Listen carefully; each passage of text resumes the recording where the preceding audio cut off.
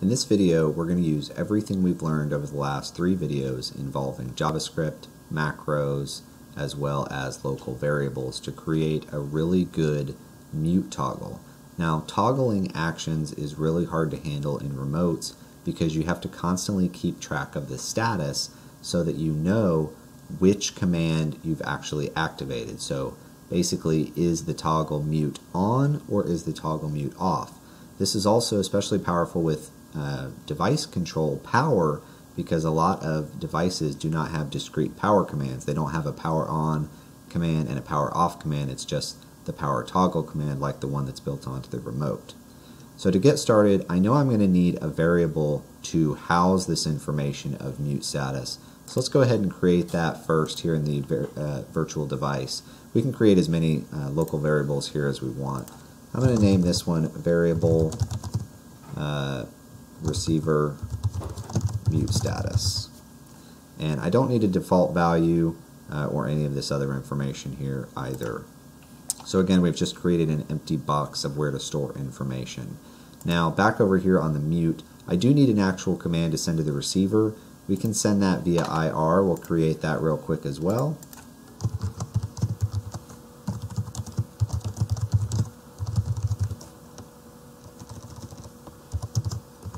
Again, connector module 1 address 2 for the receiver is what mine is.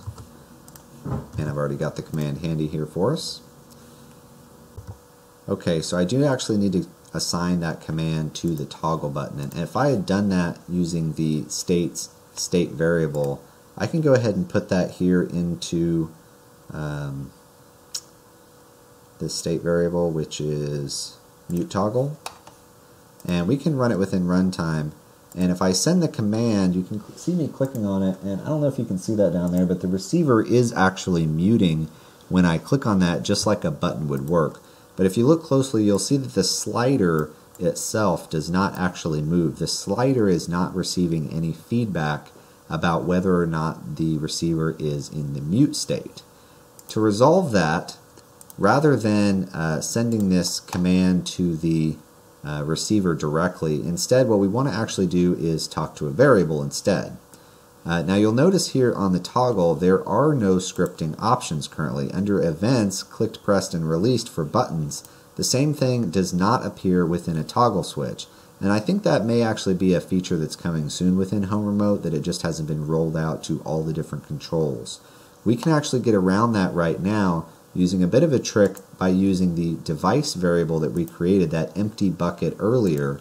It actually has an option within it in the variable receiver mute status that I created just a second ago that does allow us to assign an event to it when its value is changed.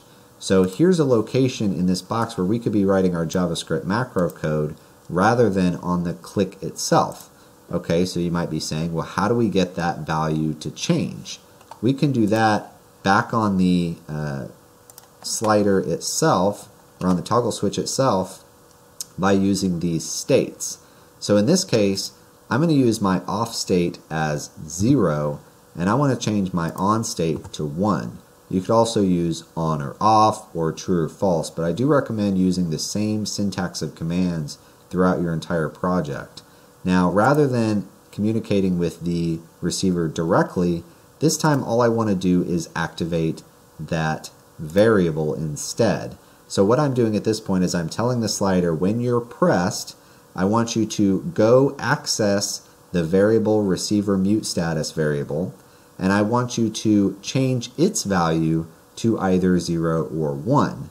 When that value is changed, that's going to allow the script that's loaded here in value change to run, and it's going to use that state. We're going to use that state as a identifier in order to control the behavior of that button itself, or that toggle switch. So let's go ahead and start writing our macro in here. We're going to start writing our macro or JavaScript this time by first trying to obtain the variable that activated this command. So we're going to start with var in all lowercase, and we're going to arbitrarily create another variable name here local to this JavaScript macro called mute status.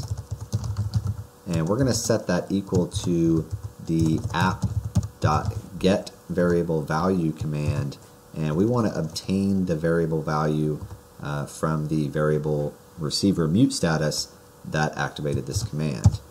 Now, to make sure that we've got the information we need, I also want to send some feedback to the application so that we know we're good. So we're going to use the alert functionality, and we're going to ask the alert window to display whatever is sitting in the mute status variable. Notice this time I did not use the double quotes around the alert because I don't want to send the text mute status in letters. I want to actually obtain whatever value is being stored in the mute status bucket, and the mute status bucket is being obtained or saved the same thing that we've got in the variable remote status bucket, and that is being controlled by the state of the toggle switch.